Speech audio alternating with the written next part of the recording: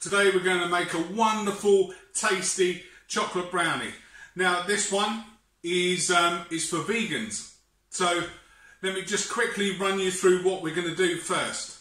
Our ingredients are 113 grams of cooked sweet potato, 3 tablespoons of cacao powder, 60 ml of coconut milk, 113 grams of dairy-free chocolate drops, and 113 grams of peanut butter. Also, half an avocado, 2 tablespoons of maple syrup. So, got all those ingredients? Okay. Next, take a bowl. That's all you're going to need is a bowl and a sieve. So we'll move those ingredients over that way so you can see a little bit better. So in goes the powder, chocolatey goodness. And I always find it's best to sieve our cocoa powder. I mean, this is a fairly new one, so there's not too many in there, but sometimes it does settle. Then we go in with our avocado.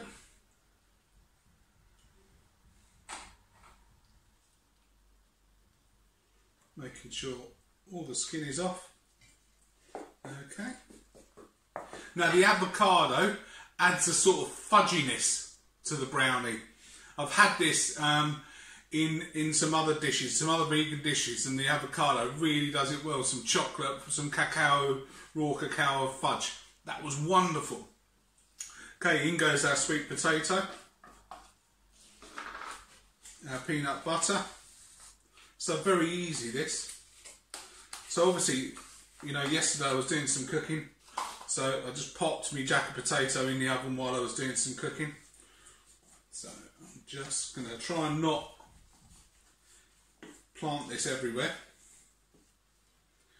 In goes our coconut milk.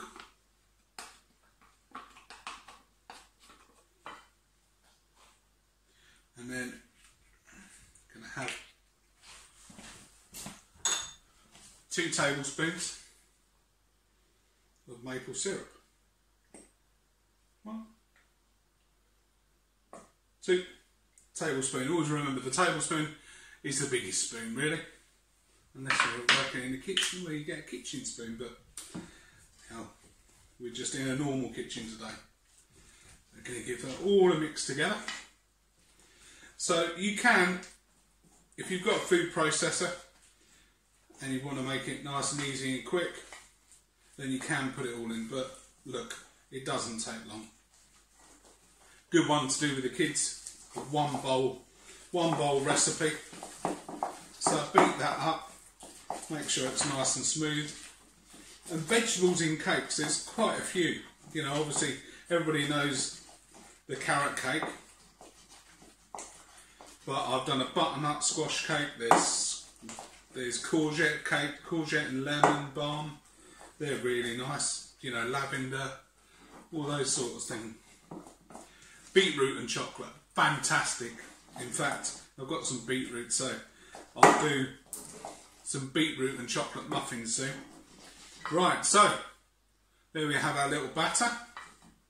Now that feels just a little bit thick to me, so I'm just going to add, let's add a tablespoon more of coconut milk. So that'll be 15 ml, so that will give you 75 ml of coconut milk. All depends on the avocado and that. Obviously, not spilling it all over yourself. That feels a bit better. Okay, so then I'm going to put my dairy-free chocolate drops in.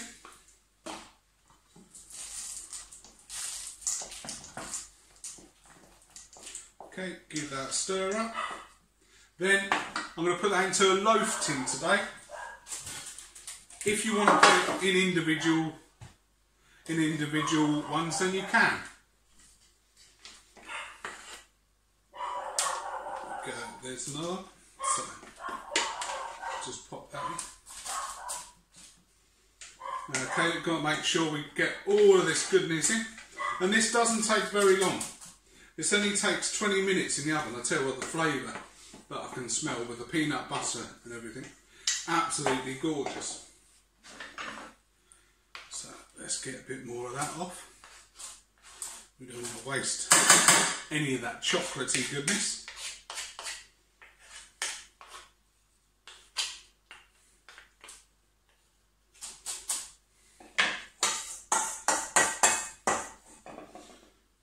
Okay.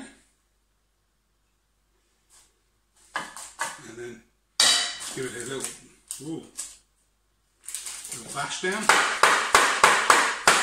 Okay, and then into the oven, 165 degrees for 20 minutes.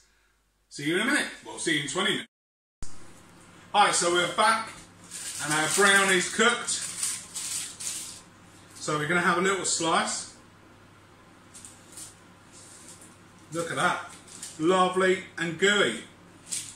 So, before I present this, what I'm going to do is I'm going to chill it down, because I think this will need to cool a little bit, just to firm it up a little bit more, because we've got no flour in there, and we've got our avocado and our sweet potato. So I think we'll cool that down, and then we'll come back and we'll present it. Okay? See you later. Hi. So we're back with our cooled brownie. There you are. Look at the nice texture on that. Nice and gooey. Now, I had a little bit of coconut milk left, so I thought we'd put a little bit of that just over there. A little serving suggestion.